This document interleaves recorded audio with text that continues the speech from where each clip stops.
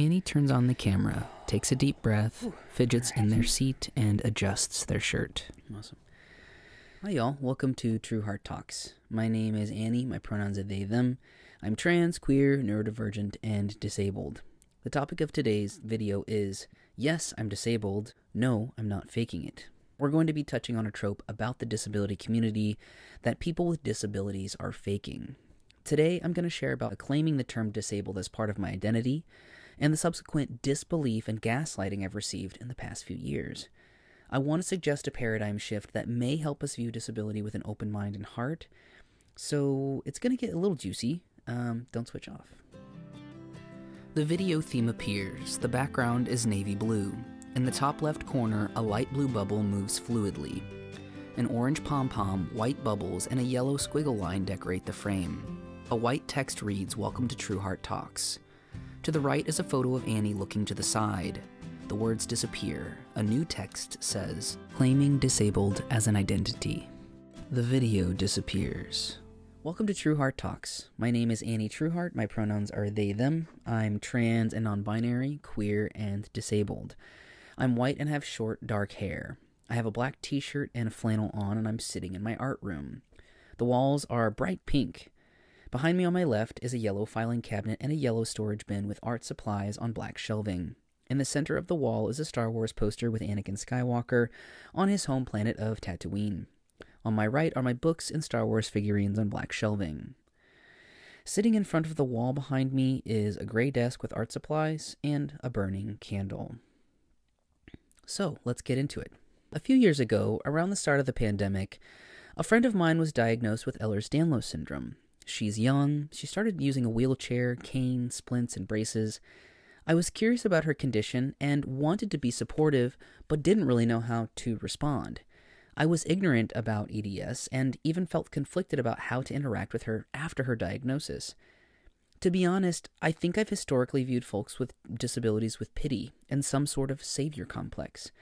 I think these types of harmful beliefs and attitudes towards disability are common for most of us, and are a prominent part of social discourse and what we're taught, whether consciously or subconsciously.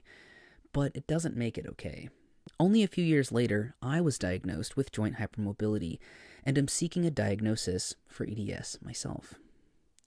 The pandemic was a strange and difficult time for all of us, and the onset of mass chaos exacerbated disabilities that I did not have an honest grasp on, nor language or support for how to live with. I was forced to look inward and seek answers and help because I was sinking, and I had been trying to get help for years. After being diagnosed with PTSD, ADHD, autism, OCD, joint hypermobility, and fibromyalgia, I was confronted with the fact that I've been living with disabilities my whole life. With research, connecting with disability communities, attending recovery meetings, and going to therapy, I've been practicing getting comfortable with claiming the identity and lived experience of being disabled.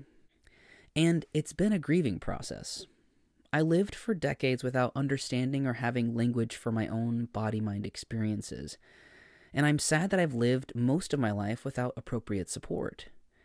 I've struggled to manage an everyday life by functioning in ways that were difficult for me and not natural to me. I'm currently rotating through the stages of denial, bargaining, testing, and experiencing really nice feelings of acceptance. But just like any grieving process, I shift in and out of different stages. A big source of my grief is addressing ableism and internalized ableism. Along with neurodivergent conditions, I live with fibromyalgia and symptomatic joint hypermobility, which affect movement in my body. Currently, as I'm videoing this right now, I'm actually holding my ribs because I have the rib syndrome where they slip and they become really sore and inflamed and uncomfortable, which is associated with joint hypermobility. Growing up and through college, I played sports and exercised daily. I used to be very physical and move a lot. However, when looking at the big picture, my journey in sports shows a lengthy and complex history of injuries, ailments, breathing difficulties, and intense muscle soreness. In addition to developing PTSD, neurodivergence affects my nervous system and inevitably my physical body. The combination of hypermobility, trauma, and unmanaged sensory needs has led to chronic pain and mobility issues for me. I'm still active, but my conditions are disabling when they affect my daily activities, my pace, the types of movements I can do, and my breathing patterns. Now I approach physical activity more carefully and adjust my body, the time frames, the intensity, in order to be safe and protect my joints, muscles, and my energy levels. And some activities I just can't do anymore. And some things I'll have to recondition myself to be able to do again, and it may take a lot of time and patience and an adjusted expectation. I believe the biggest obstacles about disability is the social stigma associated with disabilities. Society actively scrutinizes and is fearful of, rejects, pities, infantilizes, dehumanizes, gaslights, and denies the reality of living with disabilities. In the past few years, since advocating for my needs and living in my truth, I've experienced a host of microaggressions, discrimination, and violence for asking for support and accommodations. I've received harsh and even violent treatment for simply slowing down, being vulnerable, and tending to my needs. Strangers and family members furiously attempt to gaslight me out of being in touch with my own experiences of disability. I have some practice with that as a queer person and a trans person, of like to be gaslit out of your own experience or knowing what it is that you're experiencing. Because of many of my disabilities being neuropsych related, my symptoms are not necessarily visible all the time unless you know what you're looking for. It takes effort, time, and professional assessment for someone to see behavioral patterns that are associated with things like ADHD, autism, or OCD. Additionally, I've learned to mask or camouflage my neurodivergence, which serves to hide traits that are atypical, making it more difficult to see what's going on for me. Unless you're also neurospicy too, we know how to recognize each other. Even after professional assessment and evaluations, several therapists, psychologists, physicians didn't even believe me when I had self-diagnosed with autism and OCD. I was trying to seek out the support and help that I needed because therapeutic techniques had not been working. I'd been going to therapy since 2013. It's 2024 now, and I just received diagnoses for autism and OCD in 2023, so 10 years later. Several of the psychologists or the therapists that were seeing me didn't believe that I was autistic because I am not cognitively disabled. So it took over 2 years to be assessed with my trans identity and a history of masking in mind to be taken seriously and officially diagnosed as autistic and an OCDer. And I've experienced OCD symptoms since I was 8 years old. That's the first time that I can remember experiencing obsessive compulsiveness. So the combination of incorporating sensory aids, using STEM toys, unmasking, walking with a cane, and openly sharing about my experiences has led to mistreatment and even harassment. As far as conditions affecting my ability to move, I am ambulatory and use mobility aids when I have flare-ups. Due to symptoms that accompany fibro and hypermobility, combined with long-term nervous system dysregulation and trying to manage proprioceptive and interoceptive input, I struggle with breathing and moving safely in my environment, and some days walking feels difficult on my knees, ankles, hips, and like my ribs. They've been inflamed for the past few weeks, and those symptoms co-occur with different conditions too. So for example, if I'm struggling with breathing because of some sort of pain flare-up, but then I'm also having OCD obsessions, which gives me anxiety, in that happening, my spine and my back tenses up, and then I can have a flare-up near one of my herniated discs. I have multiple herniated discs in my spine. Or if my patellofemoral syndrome causes knee pain and swelling, my low back can lock up if I'm favoring one leg or the other during a certain period of time, like maybe for a week or something.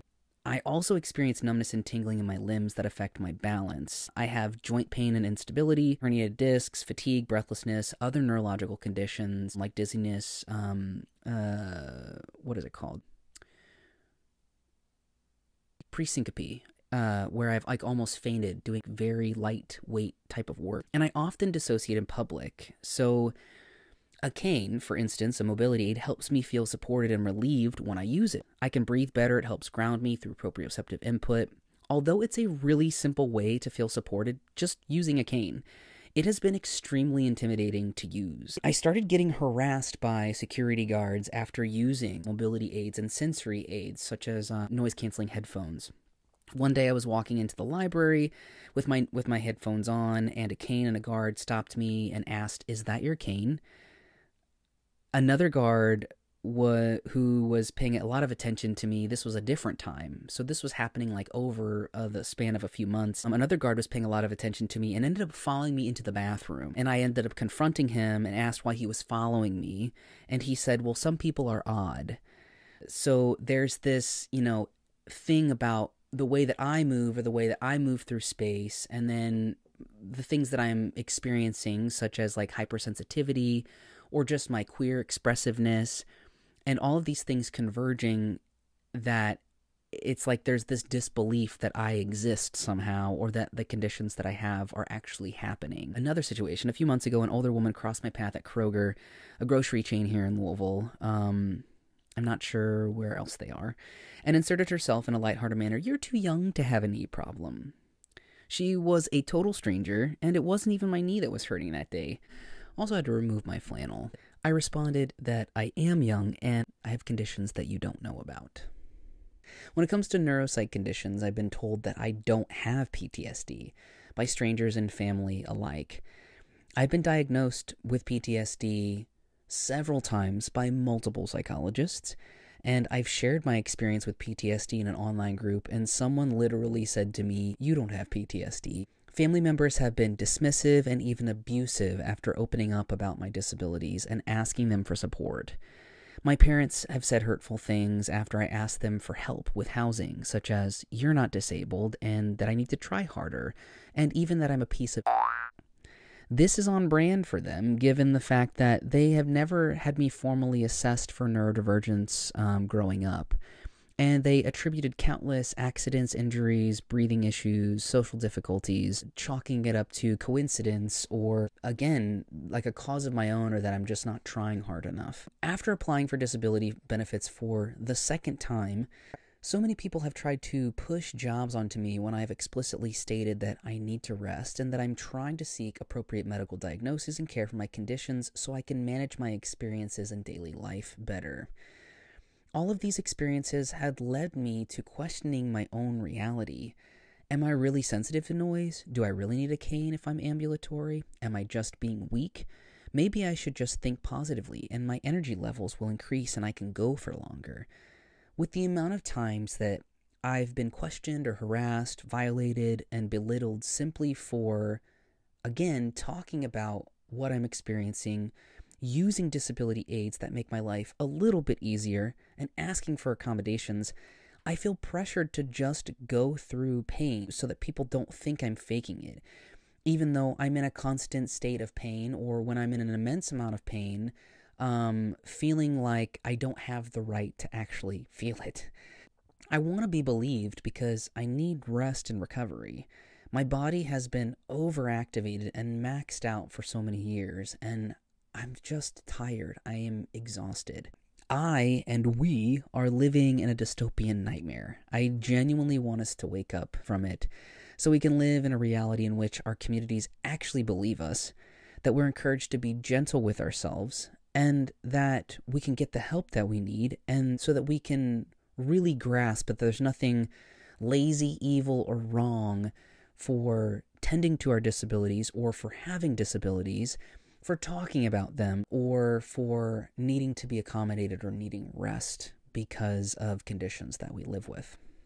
The video theme appears. A white text says, "A humanistic approach to disability." The video disappears. So I want to invite us to take a humanistic perspective on the notion that I or other people would fake their disabilities in the first place.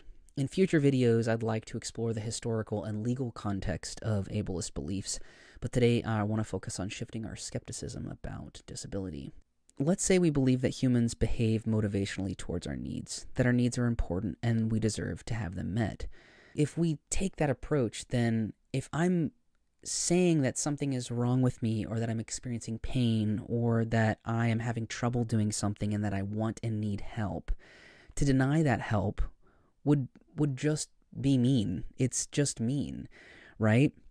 And if society views my disabilities, ones that I'm born with or conditions that I've developed over time, as some sort of moral failing, and I really do have disabilities, and society just doesn't want to believe them, then the underlying cause of my disabilities won't truly be acknowledged, and my needs will not be identified or met due to the negative social perception and people perceiving it as some sort of weakness, right? If there's a stigma and I'm not getting my needs met, I won't actually have the tools to help me live a better quality of life either. I won't be offered help. I'll be treated poorly. All of this creates more trauma. A harsh, judgmental mindset about folks with disabilities leads to an uncaring society full of people with unmet needs. We are just all disconnected from each other's humanity. I feel like with a humanistic approach, we can become curious about disabilities we haven't heard of or that we don't understand, versus being judgmental or skeptical about them. I really wish that we could give up the notion altogether that people fake disability. If I am disabled and experiencing pain and distress, or I need to be accommodated in some way, then assuming I'm lying about my experience to get attention or some other train of thought that validates that belief, then assuming that I'm lying about my experience to get attention violates my federal and state rights to have my needs met and to be accommodated. When I experience something in my body and it hurts, or I'm experiencing neurological symptoms such as numbness, physiological symptoms such as fatigue, difficulty breathing, joint pain in multiple sites, or neuropsych symptoms such as hypervigilance or dissociation, if a stranger does not know what they're looking for, nor believes me when I say, I'm experiencing numbness and tingling, or I'm having an emotional flashback, that doesn't mean I'm not experiencing those things. Denying agency and autonomy to members of our community violates our collective need to survive as a species and to take care of each other. If people need support, how would ignoring us or denying us that support be helpful to society when we are society? If we believe disability is normal and natural part of human experience, we have the opportunity to re-examine our own needs, acknowledging and accepting that it's okay to rest, it's okay to take a break, it's okay to have needs, it's okay to have feelings, it's okay to be accommodated, it's okay to ask for help, it's okay to be vulnerable. I think that this is terrifying for Americans, to have to admit that our identity has been built on oppressive and harmful and fear-based philosophies about our worthiness and belongingness as humans based on what we can physically do, based on able-bodiedness. We're all going to experience old age, disability, and eventually death at some point. And we're not perfect. We're not invincible. So I'm here to say, yes, I am disabled. No, I'm not faking it. I have the right to share and to hold to my truth that I'm experiencing these things. I reserve the right to autonomy over my experience, and I deserve to be believed, respected, and accommodated.